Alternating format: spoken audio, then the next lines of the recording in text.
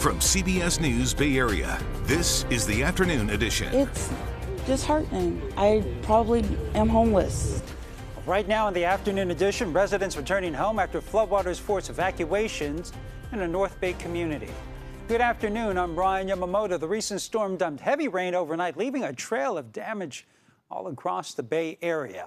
We have team coverage on this First Alert Weather Day. Meteorologist Jessica Birch is tracking the rain. But first, let's go to Sean Chitness in Guerneville, where people living in Sycamore Court now dealing with knee-deep water. Hey, Sean.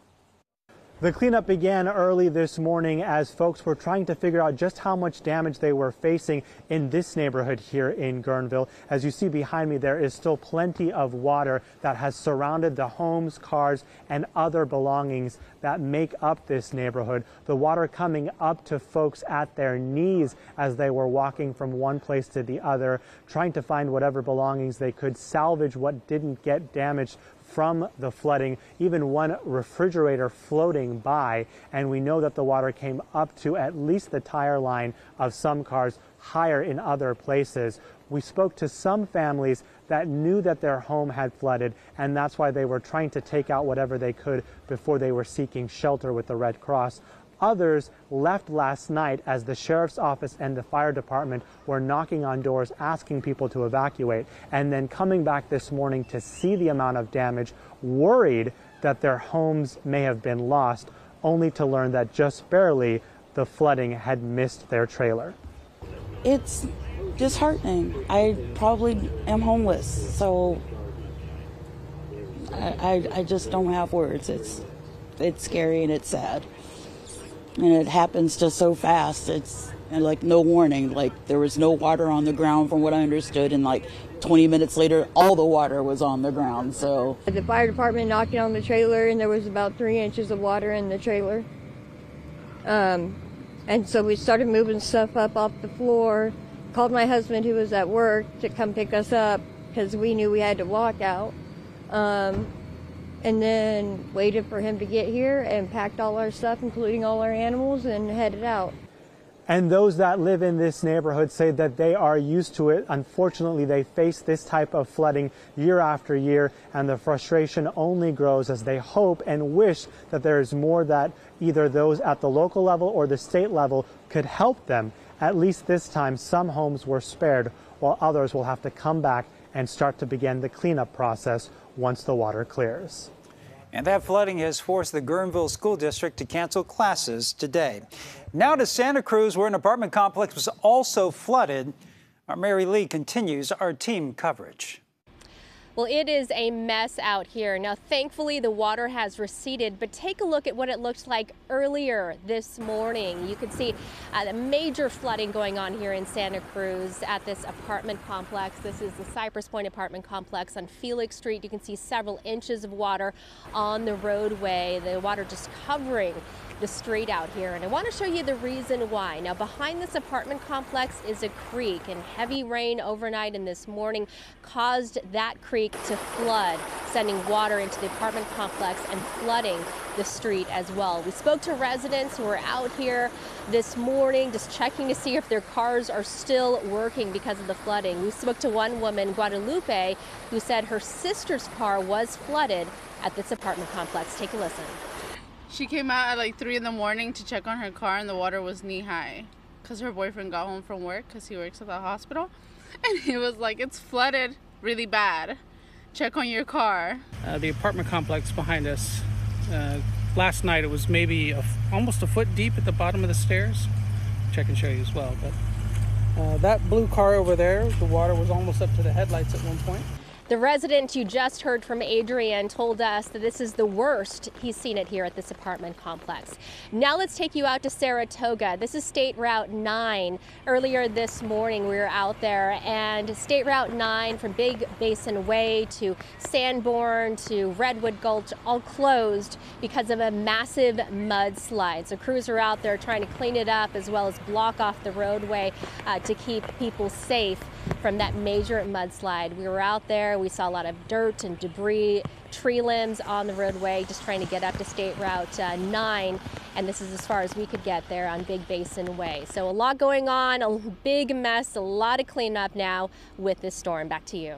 All right, thanks, Mary. Taking a live look outside right now. That rain has let up just a bit, but you can see still dark and gray outside. Those clouds looking a little ominous right now. Yeah, left a little soggy mess in cloudy afternoon. Let's get right out to Jessica Birch in our virtual studio. So, Jess, where's the rain right now, and is it coming back? It's starting to finally die down. I mean, since Friday, we've been seeing storm system after storm system, and in total, we've seen over 2 inches of rainfall in areas like Oakland, and we got close to 2 inches in San Francisco. Now, the more east we went off in areas like Antioch and Concord, we never actually passed that inch mark, but it was a pretty impressive storm this morning because we saw a lot of rain down in the Santa Clara Valley, which is usually interesting with these types of storms, and that ended up getting us close to that 2-inch mark near San Jose and Los Gatos.